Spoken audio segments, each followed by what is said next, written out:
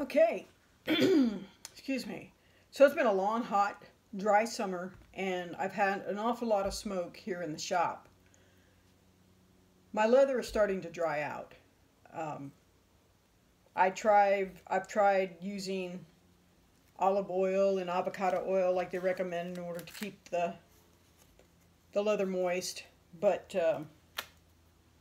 it's just not working. And from what I've read, leather needs things like tallow and beeswax in order to keep it supple. So what I did is yesterday I made my own leather balm out of top secret ingredients, so don't tell anybody. And I'm going to run a test. I'm going to put half of it on this piece of leather, this half, and the other half I've ordered this, commercial brand of leather conditioner. So I'm going to see which one is better.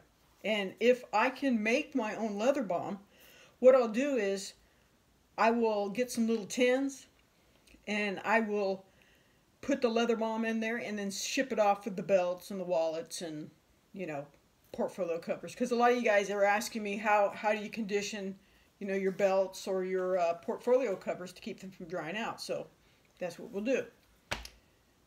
All right, first we'll do mine.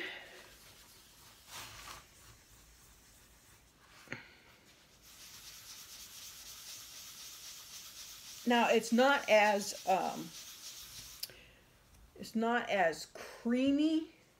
It's a little bit harder than the fill beans.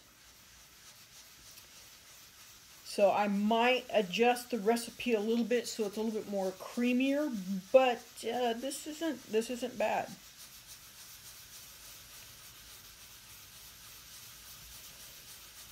Now what you're supposed to do is you're supposed to rub the conditioner on the leather. I just used the back of my thumbnail to get a glob there. And by rubbing, you're creating friction and heat, and that is supposed to be what helps this conditioner be absorbed by the leather.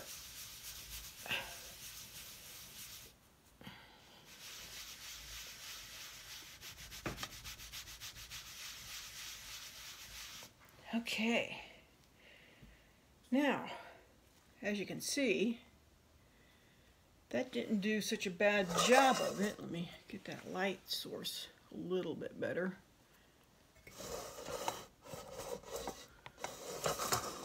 There we go. That didn't do such a bad job on that leather.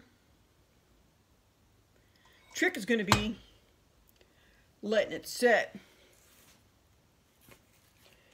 for a few minutes and let it absorb. But that's nice. It's almost like hot stuffed leather.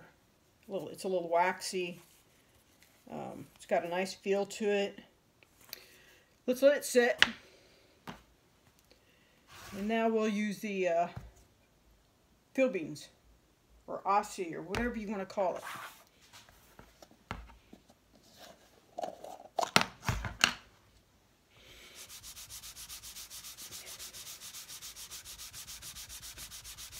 I'm going to use it on the right side here.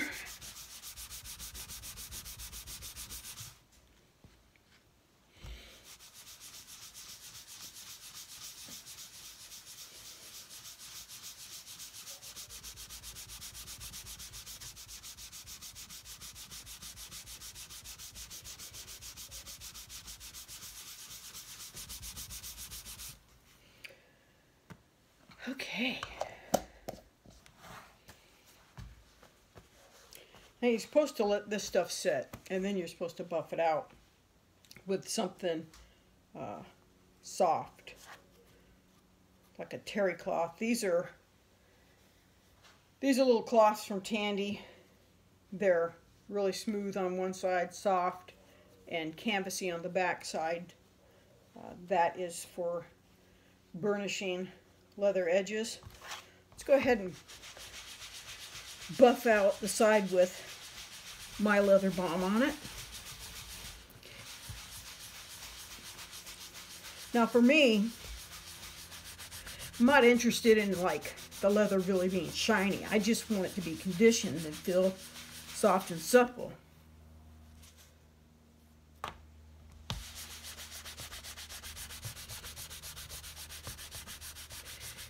Also, if it would rehydrate the leather a little bit and make it last longer, wow, that's nice. Honestly, both sides look nice. If you can see this. Hard to say with that light, but hopefully you can see. This is my side. This is the field beans. And what I can tell you is, already, I like my side better. And I do because it's a little bit more waxy. Feels a little softer. And it honestly looks smoother than the other side. So I wish this camera would pick this up. See if it'll do the job. So this is my side, and I'm not sure you can see the waxy difference. That's the field bean side.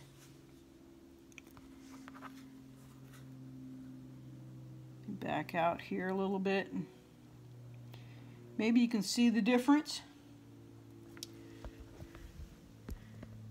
At any rate, what I will do is I will probably loosen this up a little bit so it's not so